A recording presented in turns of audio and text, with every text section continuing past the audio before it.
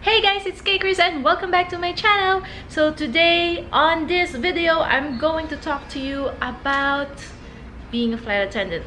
So if you're thinking about, you want to try it out, maybe it's the thing for you, don't apply unless you watch the whole video, okay? So yeah, this is gonna be all the details that you might want to know before you move out of the country and become a flight attendant. All right, so yeah, let's do this.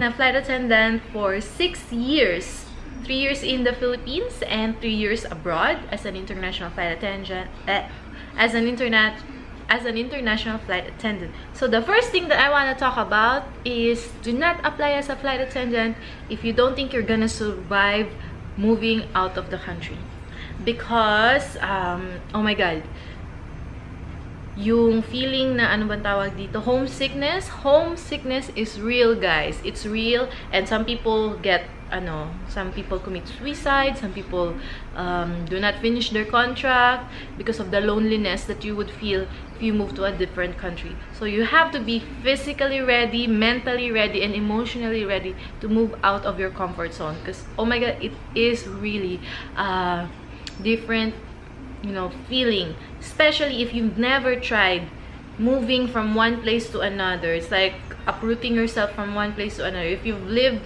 in a place, like if you were born there and until to this moment you still live there, you have the same friends, the same, go to the same dentist, everything, it's gonna be hard if it's your first time to adjust, to move. So you just have to be ready for that possibility. So knowing that that's gonna happen, at least when the loneliness comes, when the moments where you have to be flexible, you have to make new friends, new connections, you will be ready. Nobody's gonna be there to wash your clothes for you, wash your dishes, clean up after yourself. It's like moving to the States. You have to be totally independent. There's no yaya, there's no one there to support you emotionally, physically, and household choresally, if that makes sense. Second thing, do not apply as a flight attendant if you're not open to new cultures, because man, culture shock, that's the word, it's real.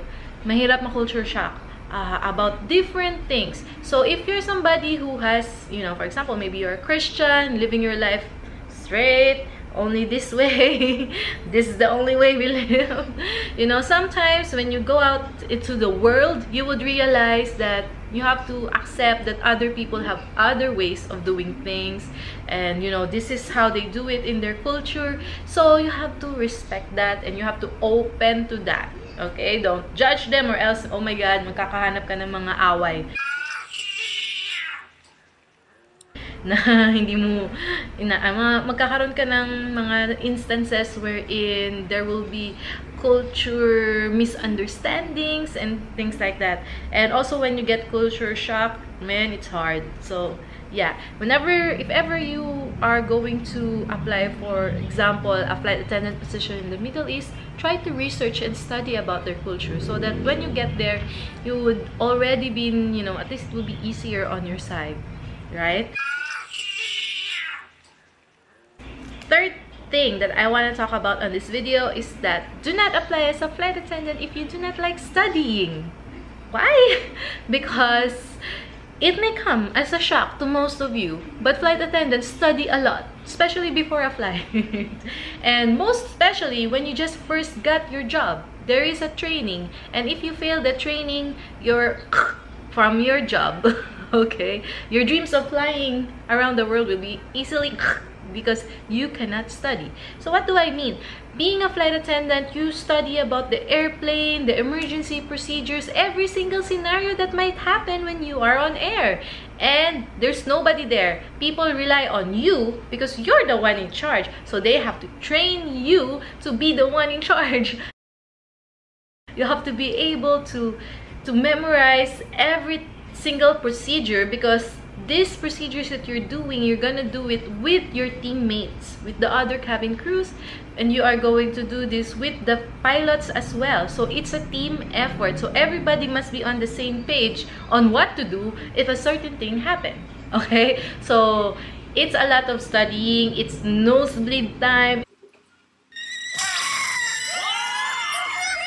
It's like, oh my god, this is harder than my thesis feeling. Ganon yung na-feel namin when we are on our flight attendant training. I'm not trying to scare you guys, but I'm just saying that in this job, studying is part of it. It's not just trying to be pretty and looking good and glamorous. It's all of that, okay? It's all of that plus the studying. And that nobody warned me about. So let's talk about the item number 4. Let's say you have made it to the training. Congratulations! Congratulations! Congratulations! You are now flying! Huh? You are now flying, and this job is your dream job for the longest time. But what hits you in the face like that, like a big hollow block, like a big brick of stone hit your face, is that, well, at least in my experience, is that jet lag is real. Sleeping patterns, oh my god. What time is it already? What day is it even? You don't know what time it is, what day is it already, because during your job, when you're actually doing the exact job as a flight attendant, one day you will go to Paris, the next day you will go to Philippines, the next day you will go to US.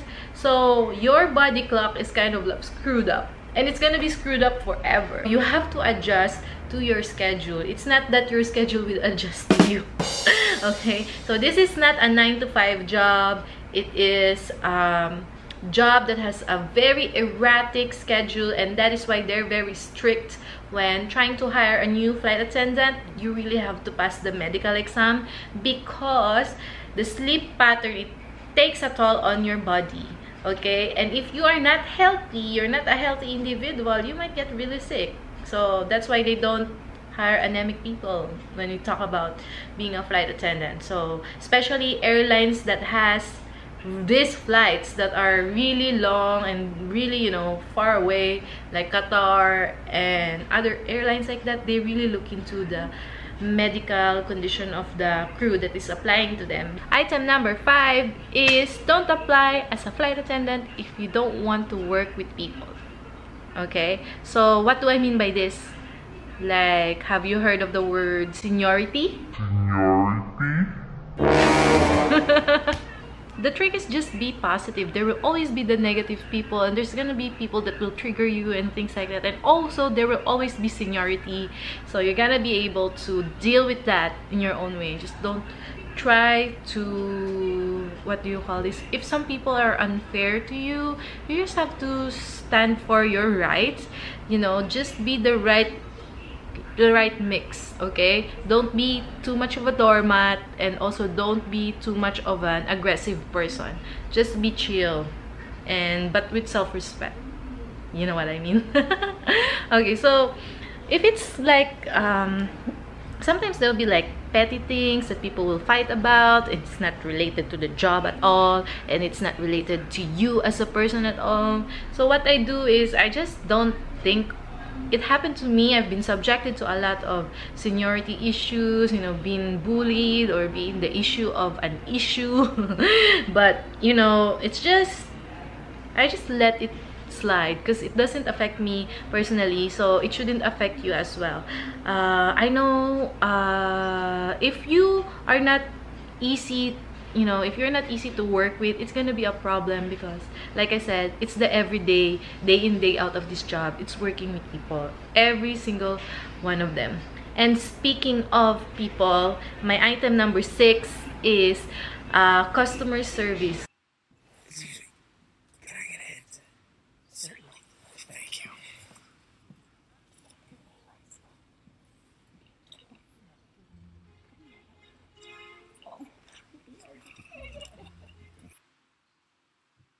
do not apply as a flight attendant if you don't think that customer service is the industry for you, because customer service basically means taking care of passengers, taking care of their needs. You have to keep them happy, you have to keep them fed, you have to keep them, you know, watered and you have to have a lot of patience to be able to thrive in a customer service industry. I say to myself sometimes, maybe I'm a people pleaser, because that's why I like working in this industry, because I really like it when the customers are very happy with my service with them, you know. So it kind of like depends on each person if that suits you, if you feel that that's something that you would enjoy, you know, if it gives you validation and pleasure that you could work in a field like that, then this job is really for you. But if not, oh my god, this is just totally the wrong job for you, because people will be demanding and they're just gonna ruin your day if you're not prepared for that kind of job. Okay, I've flown with a lot of flight attendants and I'm like, oh my god, why is she here? She doesn't like her job. It's like, and they're miserable. It's like every time somebody will ask her for water, she'll be like, her whole world we're gonna be worried, or her whole world is gonna fall down. And I'm like, oh my god, and you're a flight attendant, everybody's gonna ask you for water. Anyway, basically you're gonna be in charge of their happiness. If they have complaints that has nothing to do with you, it's not your fault and whatsoever, they're still gonna complain to you. That's your job. And if you're something who doesn't want all that stress in your life, well, maybe this job is not for you. Seriously. Okay guys, it might seem like I am making it sound like the flight attendant job is so bad. It is not really, guys. I'm not saying that at all. I'm just saying that this job has a certain fit for certain people, for them to get it and also to stay long in it.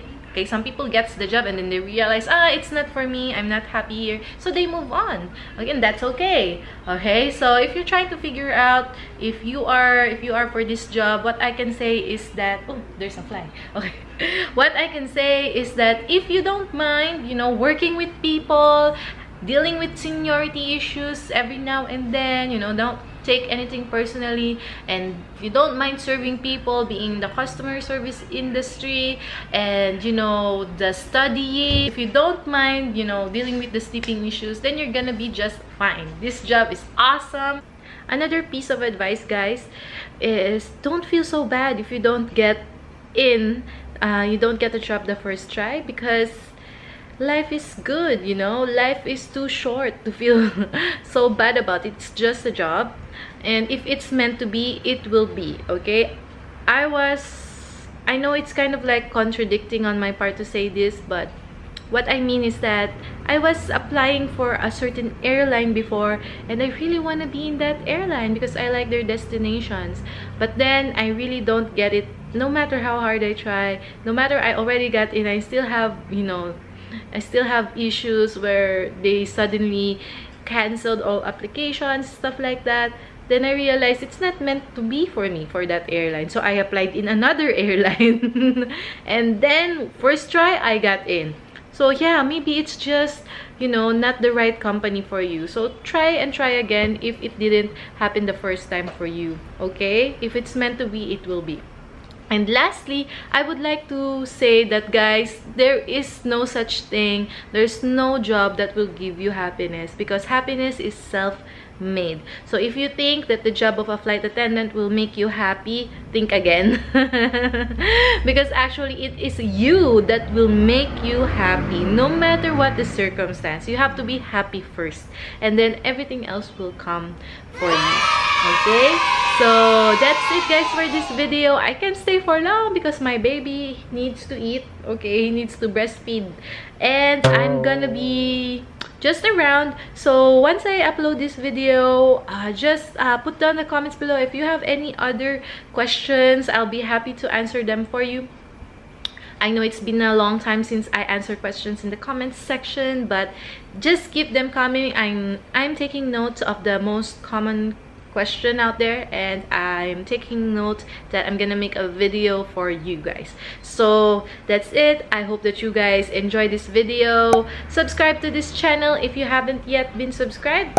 Give it a thumbs up also if it's helpful for you, and share it to a friend who wants to be a flight attendant. And I will see you guys on the next video. Fly with you soon. Bye. There was this meme that's so funny. There was this meme that there's a senior flight attendant and there's this junior flight attendant, and what they're doing in the comics is that the junior flight attendants are bowing to the senior flight attendant.